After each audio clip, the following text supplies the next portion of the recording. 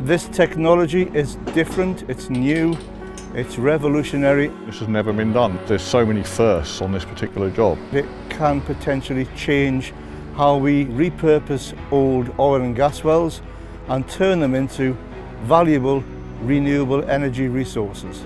A technology like this allows it to be scaled at many different places around the world. It is the first milestone in what we see to be a geothermal revolution. And that's the fascinating bit about this, actually. I find that geothermal is truly renewable.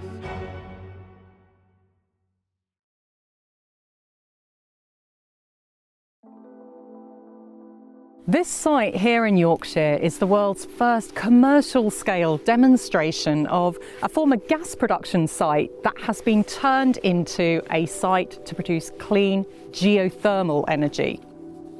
But it's not been a simple journey. Shall I start from the beginning? So, 2016-17, they proposed they were going to come and frack in my local area. There's about 200 people in this part of the village. We just lost a campaign, a community campaign against the planning application to frack at Kirkby Misperton. There was 4,000 signatures opposing fracking and 26 for. So usually when you put that into a planning sort of application, you would expect that the community would be listened to. Application is granted. It wasn't part of our retirement plan to find ourselves engaged in campaigning against fracking. We hadn't heard about it, didn't know what it was. They were shocked and they were horrified that this could be coming, and they said, well, the next step is we have to go and protest. We have to go and stop these on the ground. Anti-fracking campaigners from across the country who'd gathered outside County Hall in North Yorkshire in the hope of seeing permission for a new site refused. But councillors in Northallerton voted in favour, leaving the protesters plotting political revenge. Third Energy intends to frack an existing well, KM8, to establish whether gas can be commercially extracted. Kirkby Misperton is being used as a sacrifice. Having our countryside trashed is something I can't describe, the visceral sadness of it all. 3 people were arrested during yesterday's protest. All have been released. 2 have accepted cautions. The protesting was substantial. People came here from all over to support us, and there was a lot of pressure on local government. Our MP, local media and national media got involved. It was definitely the most controversial thing I had to deal with in my parliamentary career, certainly in the constituency. Little old ladies were literally standing there, these big burly policemen, they're 6'5", and they generally didn't know what to do. It was the protest that was holding up the companies. It allowed us to run election campaigns in the 3 general elections to build a movement, a political movement against the actual policy of going out to frack for fossil fuels in the UK. We targeted Parliament. That's when we saw the government really, in 2019, I think they just saw it as, is this a fight we don't really want to get into anymore? And that's when the moratorium came in place. Today I'm announcing that the government is putting a moratorium on any further shale gas exploration for the foreseeable future. The ban on fracking started in November 2019. I met Russell in February 2020, and we kind of just thought, well, we need to move Third Energy away from fossil fuels. This was a pivotal moment. Third Energy turned its back on fossil fuels and embraced the potential of geothermal. Towards the end of 2019, I first met with CeraPhi just to convince ourselves that this wasn't a crazy idea, that we could use that hot water. You can tell from the accent I'm not from North Yorkshire. So this new guy turns up and says, don't worry, no more fracking, we're going to do renewables. You have to deliver on that, you have to follow up. On this particular site, we're looking at probably 1.5 megawatts to 2 megawatts of thermal energy. That's enough to run potentially about 300 homes. You take somewhere like the United States, in Texas, where they've got 1.6 million wells in the state of Texas alone, that's the order of magnitude that we're talking about. Well repurposing has clear advantages for the oil and gas industry.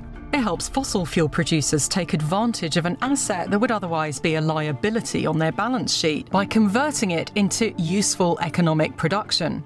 It's much lower risk and lower cost than creating a geothermal well from scratch. And perhaps most importantly, it can help the industry reach net zero carbon emissions. CeraPhi started its journey in 2020. A team of guys got together with an idea, and now we've got some 30 people working for the company, consultants and advisors operating in different countries. We've not just got people who want to come to work from 9 to 5, we've got people who want to come to work because they want to deliver a mission. The culmination of 3 years with a very hard work, dedicated team contributing to this, but we're here. It's fantastic. In March 2023, CeraPhi Energy was awarded a match-funded grant from the Net Zero Technology Centre, a UK government technology accelerator platform designed to support innovation and technology. The CeraPhi well works through conduction. It takes heat that is present at the bottom of the well to the surface, where it is processed for its required energy use. The CeraPhiWell system uses a pipe of 2-inch high-density polyethylene, or HDPE, to increase integrity and allow the fitting of centralisers and other technical components. Over 160 12-metre sections were welded together on site by the CeraPhi team, reaching a total depth of 2,000 metres and using a custom-designed scaffold and injector system. HDPE pipe usually has a low temperature threshold. However, the CeraPhi team has broken records installing the system to 2,000 metres and to the maximum designed operating temperature of 90 degrees Celsius. Once the desired depth of pipe installation was achieved, the wellhead was installed and the interconnecting surface pipework was connected to the CeraPhi True unit, another proprietary CeraPhi design. The CeraPhi True unit will operate for a number of weeks, capturing real-time data used to further refine and adapt the performance of the CeraPhi well system design. CeraPhi has been working with industry experts to ensure accurate measurements of the data that's been collected. By using their domain expertise, digital technologies, sensors, controls, fibre optic systems, and the analysis of the data in order to ensure that the production of geothermal heat is reliable, economic, predictable, and safe.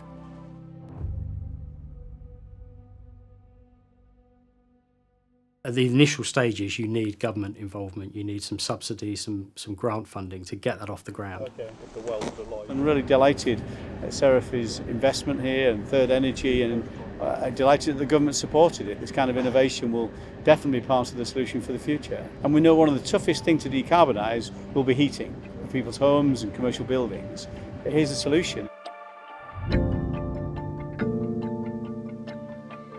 6 weeks ago, this site was just a bare oil and gas well. The machine was only started this morning, but we're already enough energy coming out of the well to power around 50 homes. And it's great to see, visitors now coming to the site to be able to share this experience with us and actually see, what this is about.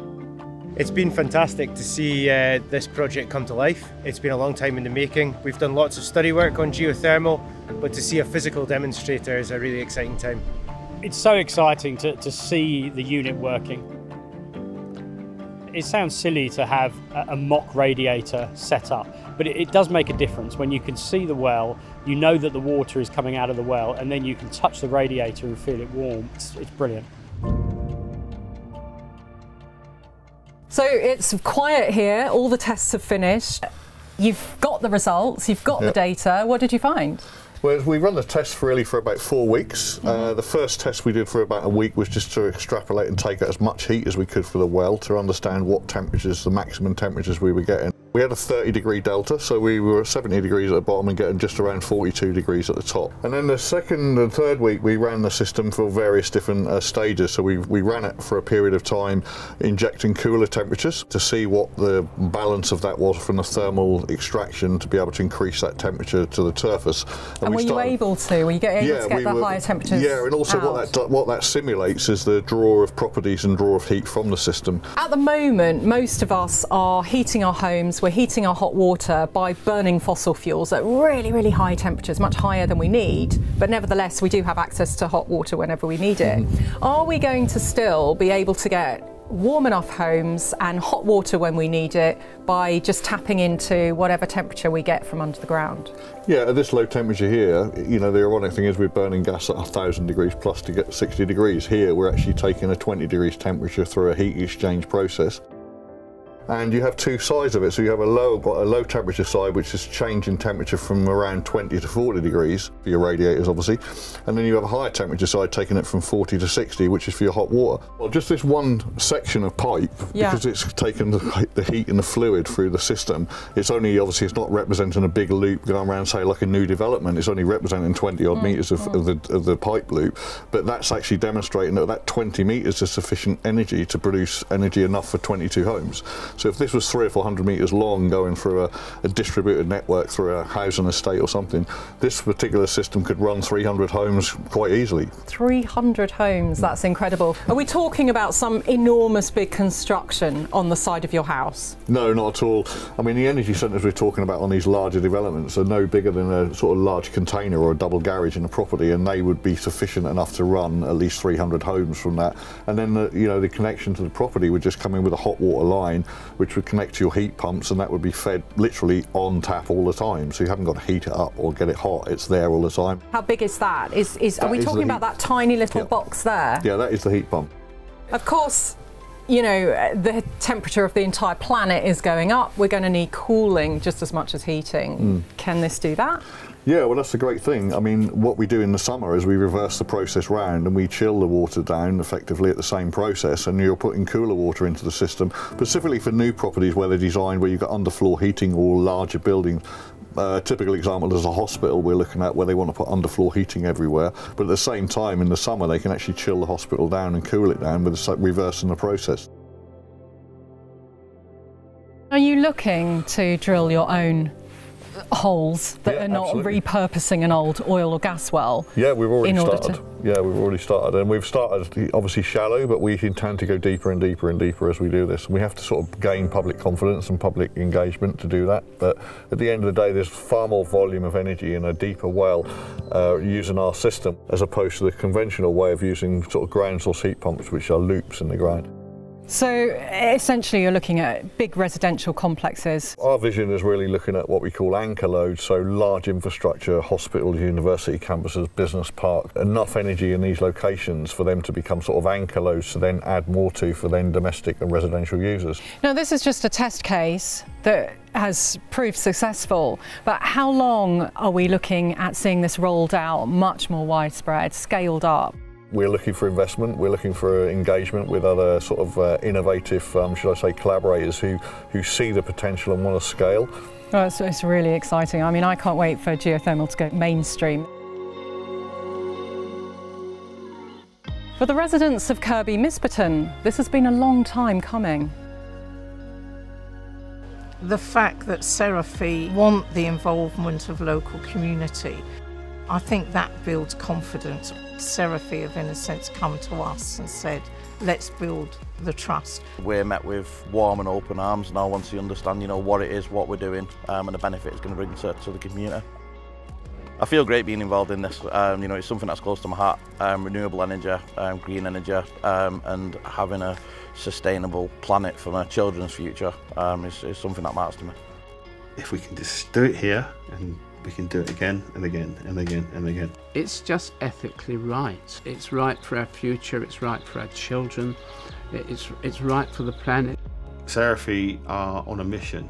They do feel like they're on a mission, and it's good because it's going to need someone who's on a mission to do this. The potential is absolutely massive, and it's endless because, you know, it's an export value for the UK that can take not just what we are achieving on the journey, but also drag through and pull through other companies that are in the energy space, oil and gas space, etc., to come on that journey with us. Our pitch is saving the planet 1 megawatt at a time, and people buy into that pitch. People feel that they are part of that mission, and hopefully when, you know, we move forward, that mission is staying on as a legacy moving forward for many generations to come.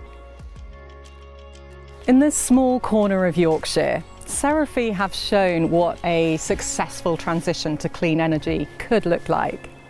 And even more remarkably, they've done it with the support of the local community. Now that's a lesson that the whole world can learn from.